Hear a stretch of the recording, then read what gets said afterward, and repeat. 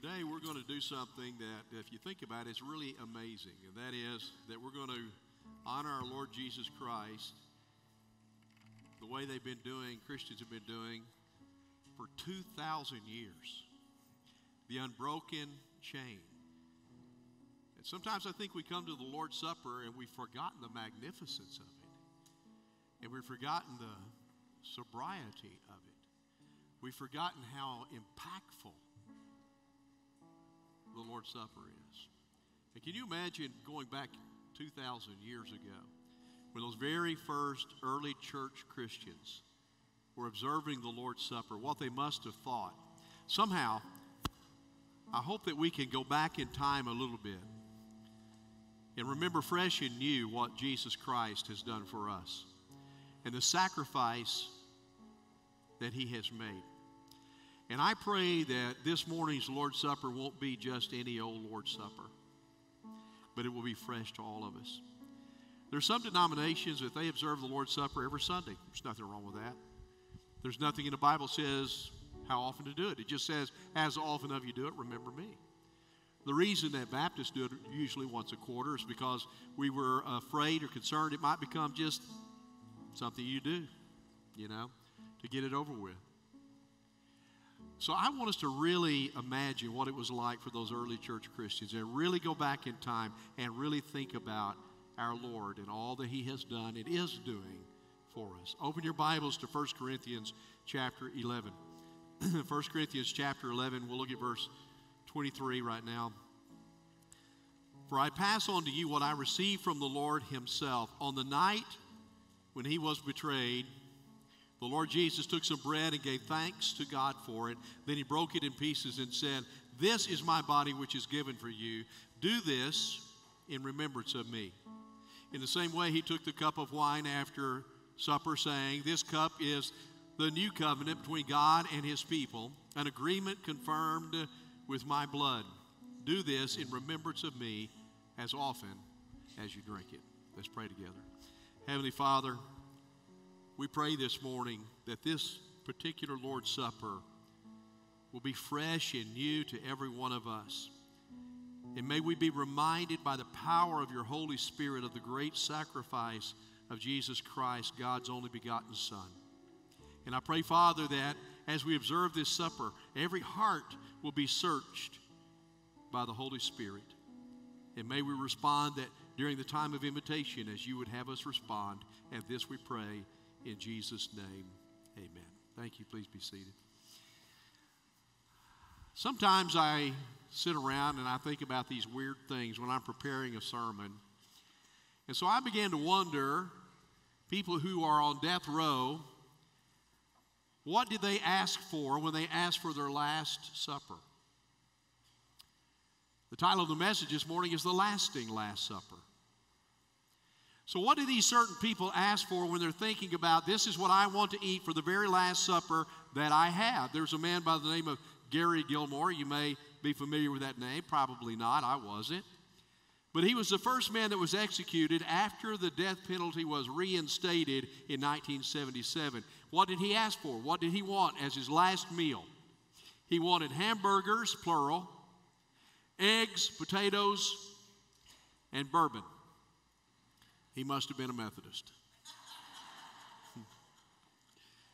Ted Bundy. I know you've heard of Ted Bundy, a serial killer in Florida. In 1989, he was put to rest, if you will, and he was asked for a burrito and some Mexican rice.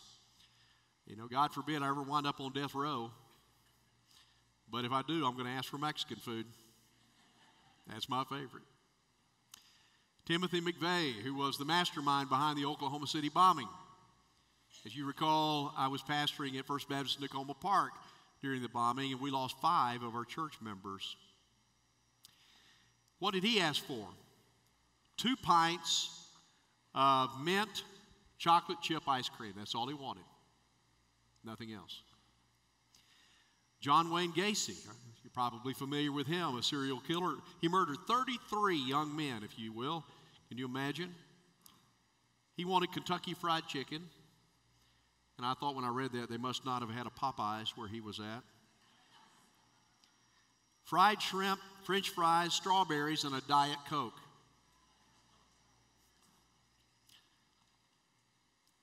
And then Walter LeGrand, whom I never had heard of, was executed in 1999. He must have had a voracious appetite because he asked for 6 fried eggs, 16 strips of bacon, hash browns, a pint of pineapple ice cream, breakfast steak, a cup of ice, 7-Up, Dr. Pepper, Coke, hot sauce, coffee, sugar packs, and 4 Rolaids.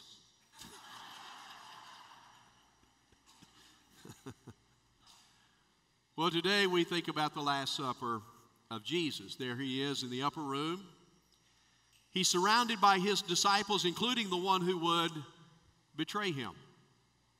Can you imagine the intensity of that room where they didn't really understand what Jesus was trying to symbolize for them when he broke the bread, when he drank the wine? They weren't really sure what he was talking about, but they probably got a hint at least that Jesus is about to die for us. This is what's going on. This is what he's talking about. Well, I believe in this story, true story of the upper room Last Supper, that there's a word from God for every one of us. And I think if we'll open up our hearts and our imaginations for just a little while, we might just see the Lord's Supper in a new and fresh way, and what it is that God wants us to learn today, what he's teaching us. So I want to share with you a few things if you want to take notes and write these down. First of all, reflecting on the cross. What do we think about when we take the Lord's Supper? We're supposed to be reflecting on the cross. Look again at verse 23. For I pass on to you what I received from the Lord himself on the night he was betrayed. The Lord Jesus took some bread and gave thanks to God for it. Then he broke it in pieces and said, "This is my body, which is given for you. Do this in remembrance of me." I read that, and for some reason, I started thinking about remembering things, remembering people. When I started thinking about remembering people, I thought about my loved ones. How many of you have a loved one who's in heaven right now? Would you raise your hand? I thought about my daddy who died when he was only 43 years old. My brother Glenn, who was 49. My sister Linda, who was only 50 when she passed away. I think of my mom when she passed away. And I remember all those good things about being with them. Do you? Do you remember going to Thanksgiving or maybe to Christmas and being with your family and celebrating and having fun and laughing and telling jokes and reminiscing yourself as you're with your family? And maybe as an adult you didn't get to see them very often, but when you did get to see them, it was a lot of fun to see your brothers, your sisters, your aunts, uncles, cousins, your mom, your dad. So I think about all those wonderful, joyful times that we had, but also it's kind of a mixed bag because I think about, in my sister's case, Linda, who died of cancer, the end of her life. Linda was an incredible lady. She wasn't living for God earlier in her adult life, but she got saved, and when she got saved, she got saved. You know what I'm saying? I remember toward the end of her life how much she suffered. Her hair all fell out. Her skin was peeling off. And yes, she still had the most incredible attitude and spirit of anyone I guess I've ever seen in my life that was going through such a thing. And she loved Jesus. She loved the Lord. She loved her family. She loved her friends. She loved her church. She was just a woman whose heart was filled with Jesus. And then I remember her inevitable death. I'd gotten word from my sister Connie that Linda's going to pass any time now. Rick Bailey has a brother-in-law who owns a small airplane, seats a 4-passenger, I believe. And so he agreed to fly me to Fort Worth. We got to the airport as quickly as we could at Hooks Airport and got up in the air, and we're flying. He's flying that thing as fast as that plane would go to get me there because I wanted to be there before my sister passed away. We landed the plane. We were taxiing down the runway. We got in the car, and my phone rings, and it's my little sister Connie, and she said, "Linda's gone." And I just remember feeling crushed. I wanted to see her one last time. So when I remember them, it's a mixed bag, isn't it? When you remember the Lord, it also is a mixed bag of emotions, because we remember the sadness that he went through and the stress that he went through and the shame and humiliation that Jesus went through for us. We remember all of those things, but at the same time, we're grateful for the life that he lived and thankful for what Jesus has done. And my heart is filled with joy, because for us as believers, some might look at the cross and say that's a horrible, tragic thing, and it is and was, but it's also the symbol of our saving grace. And I'm thankful and joyful for the cross. Are you? Had it not been for the cross, we'd have no hope this morning. Let's thank the Lord for what he's done. The death of Jesus was the final sacrifice, because the Bible teaches us that he died once and for all. Prior to that, there were animal sacrifices, but Jesus, God's only begotten Son, comes and he dies for the sin of mankind. And he was the perfect, sinless sacrifice. Never did he have a sinful thought. Never did he ever commit any sin. There was not one iota, not one smidgen of sinfulness in him. So he died the perfect sacrifice for you and for me, the sinless Lamb of God. So let his death cause us to reflect this morning. And we remember his life. I think about the teachings of Jesus that we read about in the Bible, and there are at least two themes that rise to the surface. One is his great love, and didn't Jesus love? For God so loved the world that he sent his only begotten Son, right? Jesus loved us enough to come. Jesus and God are one and the same. He loved us enough to come and to suffer and to die on the cross for us. And then when he was here, he loved people. He loved people into a relationship with God. He demonstrated that love each and every day of his life, because he was full of love. But another thing that you obviously have to concentrate on when you think about his life was the theme of forgiveness, because he forgave. He forgave us. Not one of us in this room is worthy of God's forgiveness. No, not one. And yet the Bible teaches us that God loves us so much that if we'll ask him, now, Pastor, you don't know how sinful I've been, and you don't know how bad I've been. Let me tell you something by the authority of God's word. I don't care how sinful you've been. I don't care how bad you've been. There's not one sin that if you'll confess it to God that he won't forgive. His heart was full of forgiveness. His heart was full of love. And then we think about his sacrifice. Not only what he taught us, but then we think about his sacrifice, the weight of the cross. You imagine how heavy that cross must have weighed. He'd already been beaten. He'd already been ridiculed and mocked. He had already lost blood. He has this cross on his back. It was so weighty and he was so weak that he collapsed under the weight of the cross. You remember another man picked it up and took it the rest of the way to Golgotha for him. And then we think about not only that cross, but that crown of thorns shoved down upon his head. Can you imagine the amount of blood that was coming and streaming down his face from that crown of thorns alone? Any of you here ever had a head wound? You ever had that happen to you? I've had several. I had a horse that yanked me into a tree. God rest her soul. Got 16 stitches right up here. Knocked me out when she did it. I had a buddy of mine named Ronnie, and we were in the back room of the greatest grocery store of them all, and you know what it is. Piggly Wiggly. And I was talking to another friend named Mike, and we were like facing it. He was facing me, I was facing Mike this way, and there was a little gap between us. We're in the back room of the store. Ronnie thought it would be funny, he was about 30 feet away, to throw a full Coke can between us, make it hit the concrete wall and explode on us. And that was back in the days before you could easily crush a Coke can. Remember those? He chunked it, and when he chunked it, he realized that he was off target.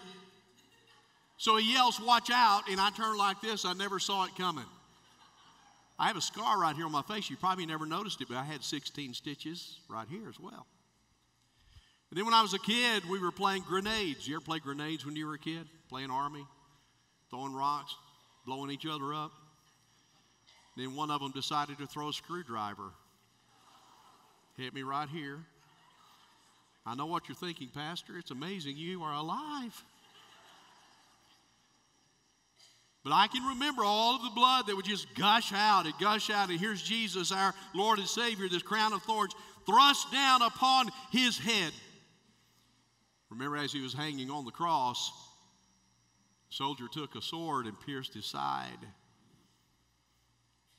And he bled out a mixture of blood and water. All of the ridicule, all of the mocking, all of the shame.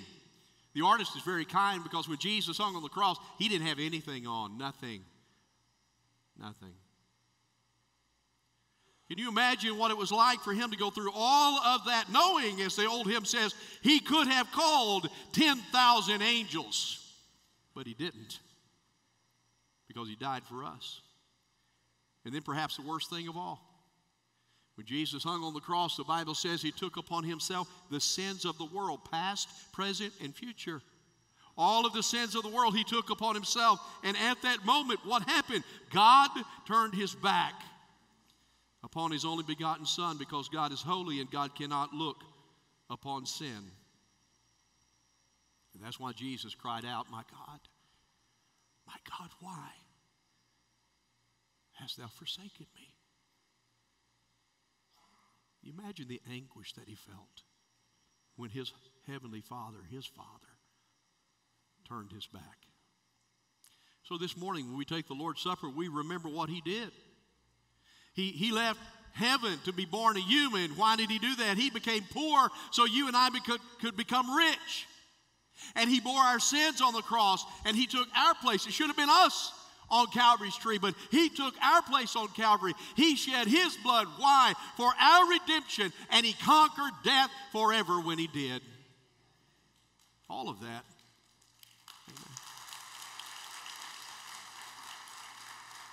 The second point might sound strange to you at first, but it's got a point.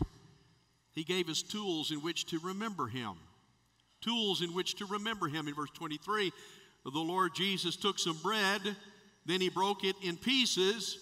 He took the cup of non-alcoholic wine. That's what it says in the Baptist Bible, right? You ever notice that sometimes you look at something and then all of a sudden you remember stuff about that thing? My brother Glenn that I mentioned passed away was a woodworker. I'm a woodworker. In fact, I'm going to assemble Paxton's crib today, which I have built, and I'll finish it today. And good news, Paxton got to come home. Praise the Lord.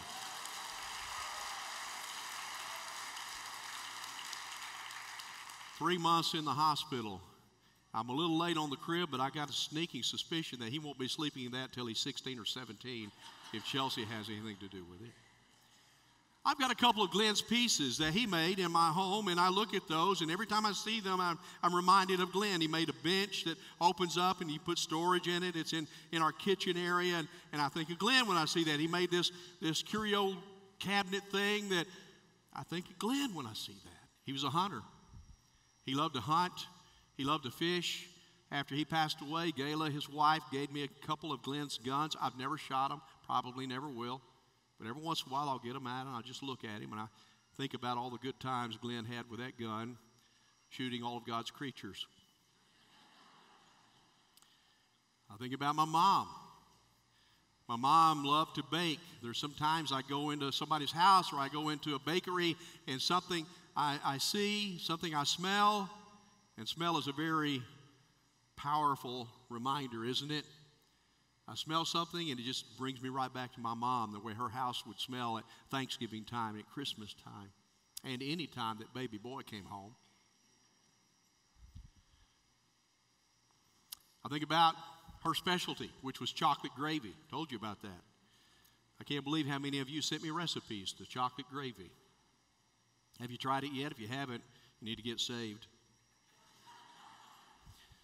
My dad, who passed away when he was just 43 years old, I was only 6 years old, but he was a woodworker, and he had a garage full of tools. I was too young to really use any of those tools.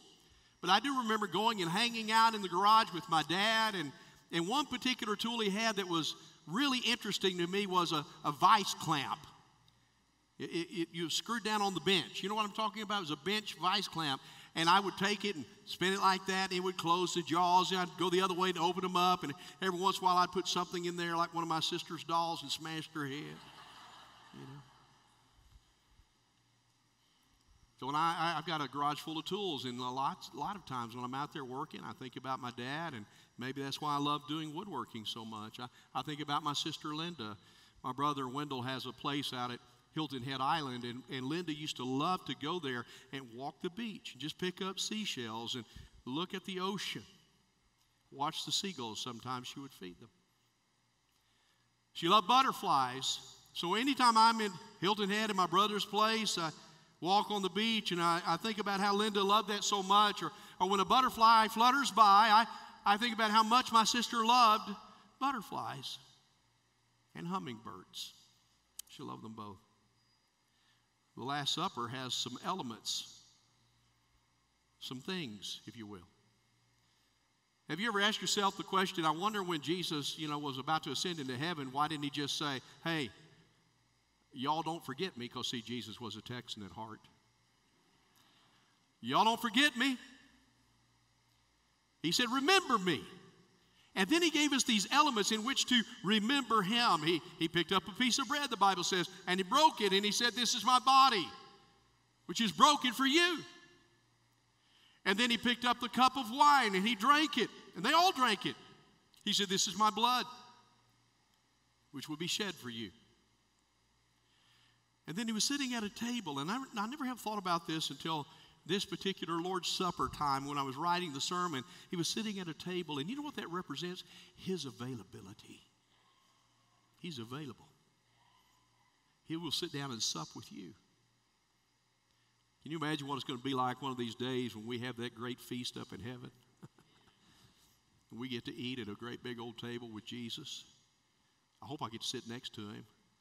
But I'll just be happy to sit at any table he sits at, right? How incredible. I remember when I went to my first president's breakfast. I never had been to one before. It was when President Bush was president, and I never had been one before, and I was going to go eat breakfast with the president. I thought, man, that's awesome. Like, I'd be sitting there at the table, and I'd say, hey, can you pass the salt? That Mr. President? I didn't know it was like this gigantic room with thousands of people in it. Somehow I think when we get to heaven and get to sup with Jesus, we'll all feel that personal connection with him, like we're sitting right next to him, even if we're not. Amen? When we think about this meal, we need to think about the humanness of Jesus and the sacrifice of Jesus. And he was a human. He was all human. He was all God all at the same time. How does that happen? I don't know. You'll have to ask him one day. But I know he was all human, and he felt what we felt. And he felt pain, and he felt shame. He felt humiliation. He felt all of those things. And yet he died for us anyway. His sacrifice was not easy. Another thing we see is, I'm not ashamed of Jesus. I'm not ashamed of him. Look, verse 26. For every time you eat this bread and drink this cup, you are announcing the Lord's death until he comes again. This triggered some questions in my mind. Am I ashamed of Jesus? Well, do my family members know that I love Jesus? Do yours? Do our co-workers know that we love Jesus? Do your neighbors know that you love Jesus? Do your classmates know that you love Jesus? Do they know this? And if they don't know that, why not? Why in the world would we keep our salvation a secret? Are we embarrassed? Are we insecure about it? Is that why we do it? Why would we keep it a secret? Or maybe we've fallen for the lie that religion is personal. That's a lie. There's some in the liberal persuasion that are trying to convince us that it should not be freedom of religion, but freedom of worship. Let me tell you why. The world does not care so long as we keep what we believe about God in these four walls. But religion says go outside of these four walls, practice what you say you believe, and tell the world about Jesus. That's what it says to us. So I would say stand up for Jesus. Shout it out that you've been born again. Share with you when I was a student at Oklahoma Baptist University, I had a buddy. We're going to go to Arby's. He felt like spending a lot of money that day. And he brought a buddy with him, and on the way, when we were walking by ourselves, he said, hey, whatever you do not ask him to pray when we get to Arby's. Don't ask him to bless the food. Don't ask him to do that. You know what I did. I said, I can't remember his name now. I think it was Carl. I said, Carl, would you like to bless the food? And he said, oh, I'll be glad to. He stood up. He said, ladies and gentlemen, I'm a student at Oklahoma Baptist University. I love the Lord Jesus. And I'm about to ask him to bless the food that we're going to partake in. And if you haven't already done that, you bow your heads, I'll pray for you too. And everybody in Arby's went. Amen. One thing for sure, he was not ashamed of the gospel of Jesus. Amen. So be bold for God. Declare the gospel. Tell of his death. Celebrate his resurrection. Lead others to saving faith in Jesus Christ. That's what we're supposed to do. There's another thing. One of these days, we're all going to see him face to face. Can you imagine that day when you walk through the pearly gates and whatever stars you may have gotten in your crown, your first instinct is going to be, let me see Jesus. And when you get there, you're going to kneel at his feet and take that crown off and lay it at his feet. Notice what it says in verse 26. You are announcing the Lord's death until he comes again. See, Jesus made a promise. He said, I'm leaving. I'm going to ascend to sit at the right hand of my heavenly Father, but one of these days I'm coming again for the church. In the last days, I'm coming back. Your pastor believes that we're living in the last of the last days. I think he could come at any moment. Jesus could come again. In fact, I believe it so much that I've asked Charles, if the rapture occurs before I finish the sermon, I've asked him to finish the sermon for me.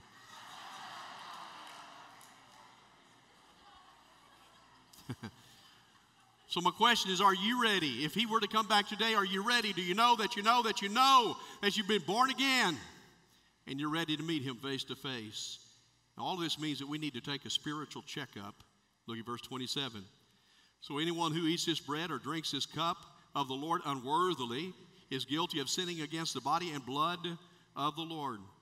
That is why you should examine yourself before eating the bread and drinking the cup. For if you eat the bread or drink the cup without honoring the body of Christ, you are eating and drinking God's judgment upon yourself.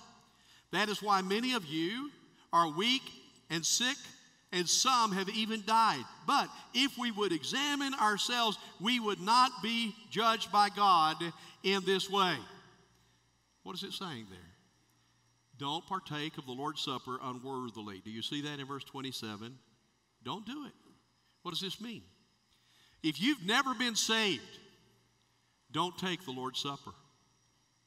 If you've never been born again, if you've never asked Jesus Christ to come into your heart, forgive you of your sins, and be the Lord and master of your life and Savior, then don't take the Lord's Supper.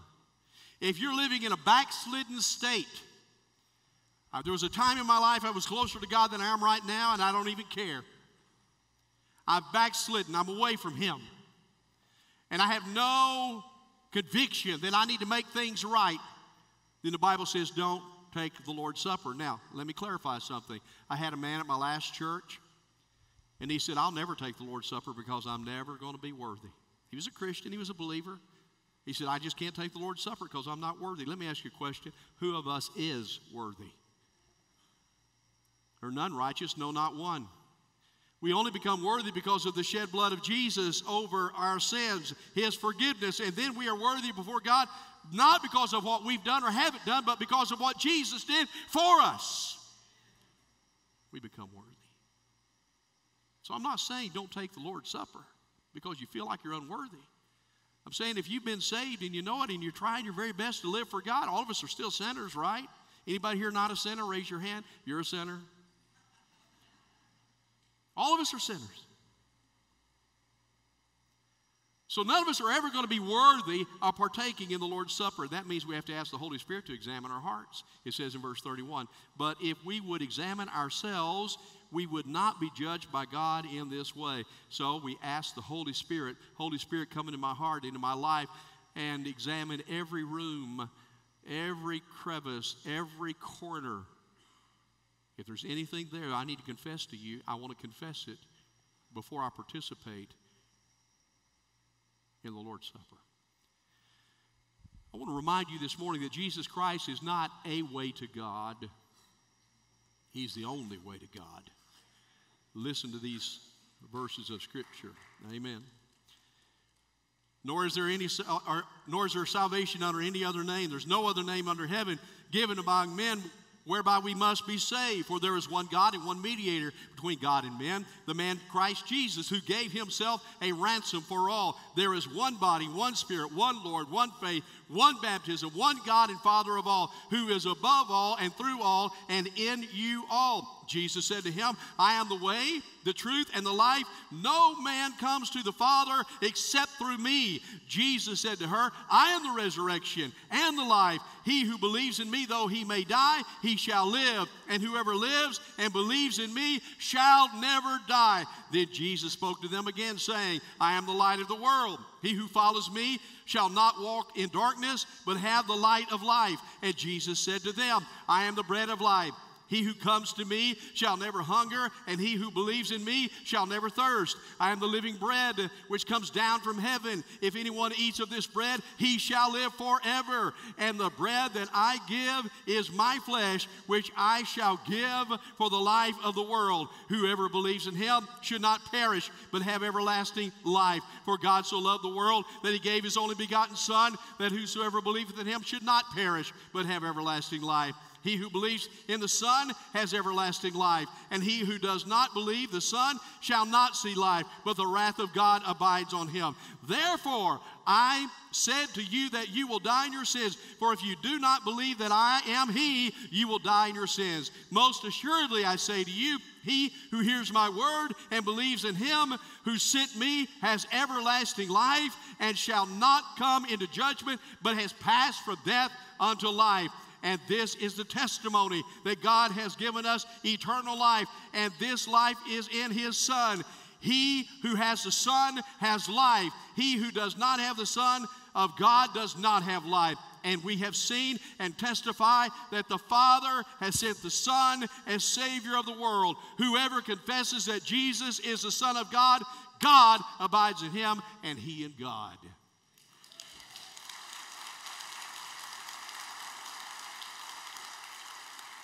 You're not going to be saved because of your good behavior. You're not going to be saved because you give money to the church. You're not going to be saved because you're a Baptist. You're not going to be saved any way other than trusting Jesus as your Lord and Savior.